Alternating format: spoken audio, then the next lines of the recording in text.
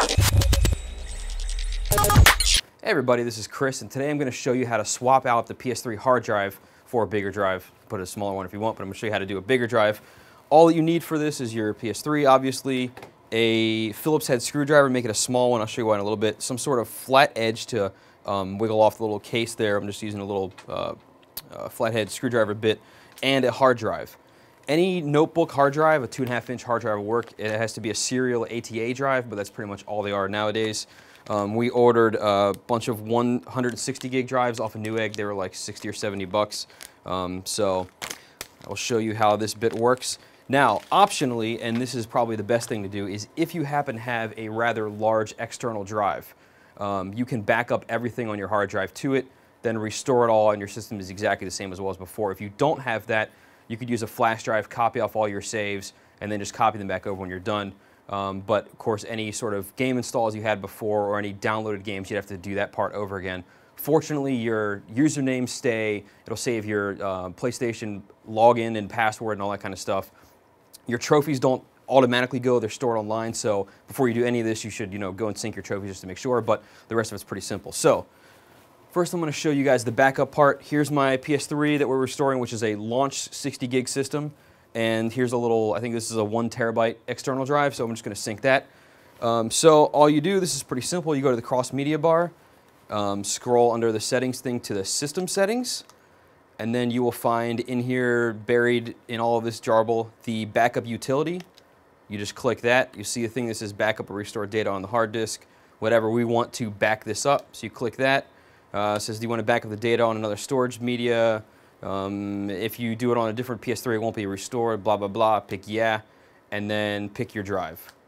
And now we basically sit here for a while. This can take quite a long time depending on how big your drive is, so go take a nap, make a sandwich, whatever, go out for dinner. And then eventually it'll be copied over, and then we can restore it. And so once this part's done, we'll fast forward, I'll come back and I'll show you how to actually replace the drive itself. So my backup completed, took about an hour. It seems to be pretty standard from what everybody's saying. So I've just backed out of the backup thing. You just pick OK. Now the next thing to do is to actually turn off the system. So I'm going to go ahead and do that. And now I'm going to unplug my little backup drive. Dealy go. Wait for it to shut down. There we go. So here's the PS3. If you turn it this way, you see the little thing that says HDD. That's where the hard drive goes. You stick it right here. So now what you want to do is there's no screw here. You just pop off this cover, pop it off on the right side. There's a little tab over here. So I'm just using a little flathead bit. I'm just going to kind of jam this in there, and it'll pop out like this. See, and there's a little tab here. So here's your drive inside of here. The first thing you need to do is take a little Phillips head and unscrew this one blue screw here. Whoops. Do it like this. Comes out pretty easy. And then grab this little metal thing, and the drive slides to the right before it comes out. So you'll see it comes over, and then you just pull it straight out. And now you notice the connectors here, when the drive goes in, it actually connects to the side. So here's your drive. You've got 2 screws on each side. So you just unscrew these, and then the drive comes out, put the new one in, screw that back on. These screws are pretty tiny, so make sure to be careful and not strip them. But other than that, it's pretty self-explanatory.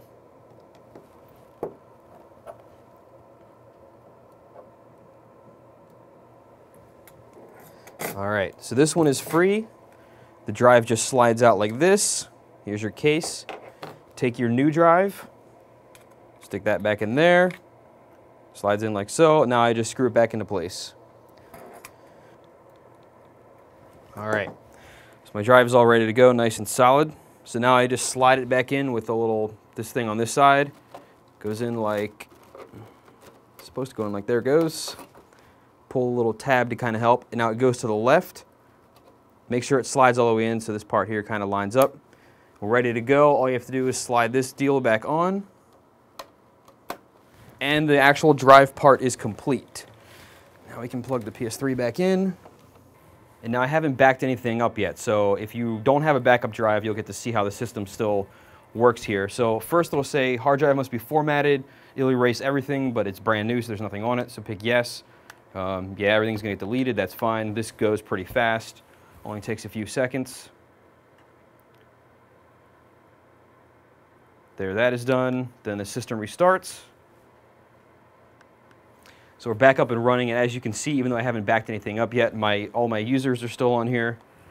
Let me hit the PS button. So I'm still up on here. I can hit my name. Apparently a media server is broken, but that's fine.